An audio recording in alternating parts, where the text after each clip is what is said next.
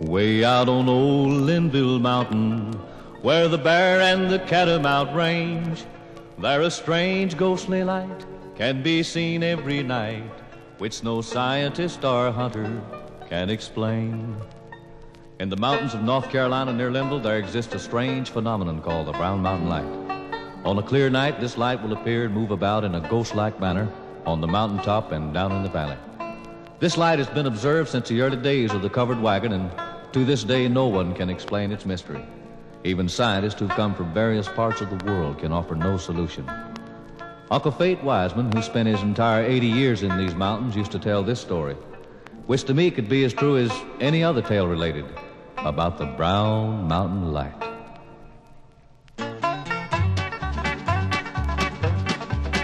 In the days of the old covered wagons, when they camped on the flat for the night, with the stars growing dim on the old high gorge rim, they would watch for that Brown Mountain Light.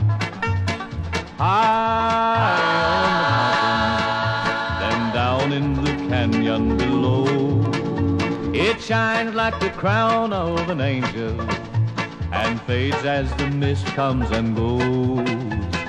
Way over yonder, night after night until dawn, a faithful old slave come back from the grave. He's searching, searching, searching for his master who's long, long gone. Long years ago a southern planter came hunting in this wild land alone, and here, so they say, the hunter lost his way and never returned to his own. His trusty old slave brought a lantern and searched but in vain day and night. Now the old slave is gone, but his spirit wanders on, and the old lantern still casts its light. High on the mountain, then down in the canyon below, it shines like the crown of an angel and fades as the mist comes and goes.